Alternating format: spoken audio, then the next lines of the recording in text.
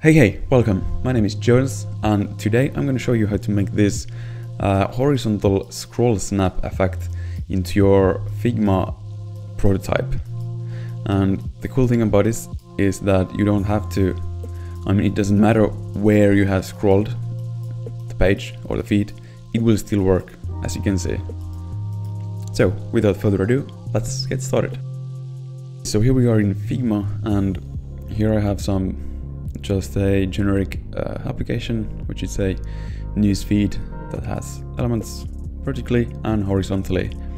And on the right, I have the prototype running, and currently it does not have any horizontal scrolling, as you can see. So the easiest way to get a horizontal scroll is to just go into the containing frame that contains your items, as you can see here.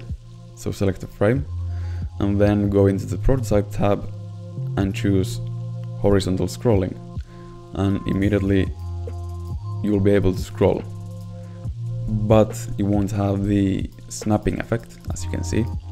But if this basic scrolling is enough for you, this is all you need to do to enable that. But here we are here for the snapping effect. So in order to do that, you have to do the following. So I'm just gonna hide the overflow items like so, and let's go into the latest carousel. That's what I'm calling this thing here. And we need to create a frame inside here, which is going to be just a trigger zone for the touch event.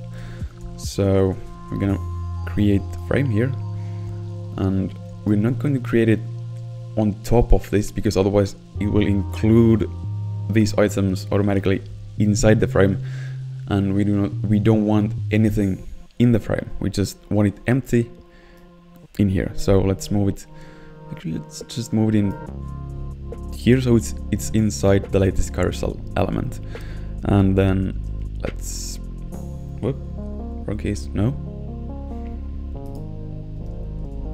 now it's working. Okay, so I'm just gonna scale it to be the size of the cards here, and remove the background color, and then I'm going to name it something like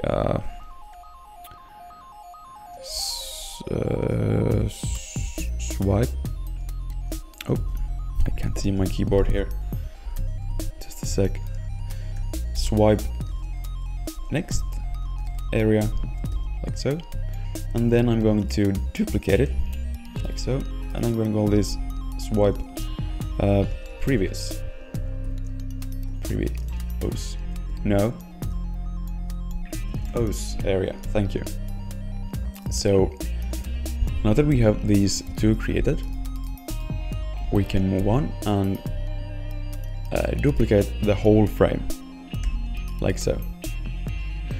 And then we want to go into the items here, and we want to shift them into the next state, where it's going to be snapping, basically, like so. And let's see if it's matching the screen margins. Yeah, it is. Like so. And then we're just gonna repeat this part for all the remaining cards, basically. The next one here, go here, and actually just here, and then shift it over to the next one. And here you probably don't want to do this before your feed content is final, because now that you are duplicating each time. Now if you have to do changes to the feed, you have to do it into each one of these. So you want to make sure that the feed is finalized before you start doing this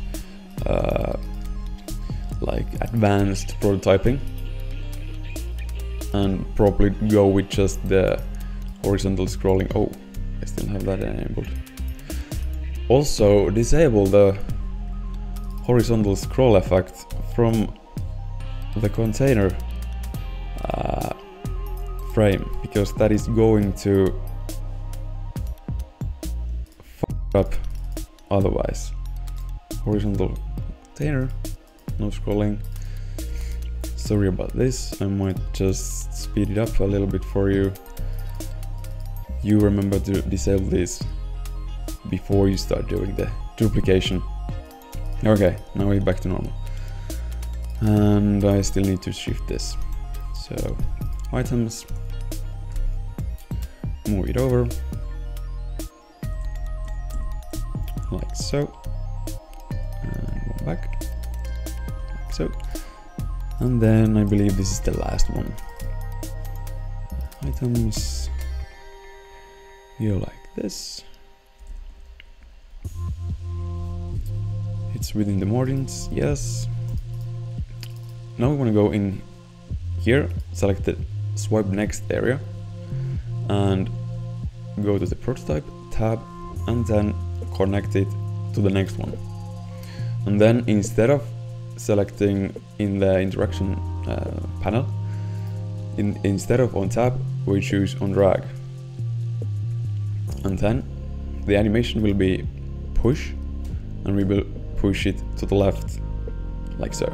And this is the important part. You have to enable the smart animate matching layers, because otherwise it's not going to work. So actually the first step should be working now.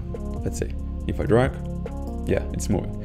So now we just have to repeat it to all the other ones. So let's go here and select next, swipe next, drag it here, and it should have all the same settings automatically, because it remembers the previous applied transition.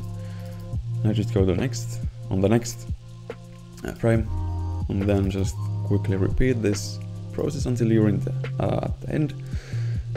And then here in the last one, now we want to do the same, but for the previous swipe previous area. So we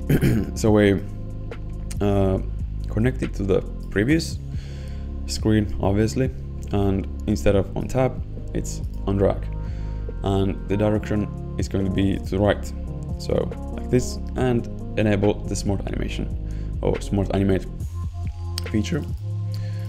Now we just have to do the same for the remaining previous swipe areas on all of these.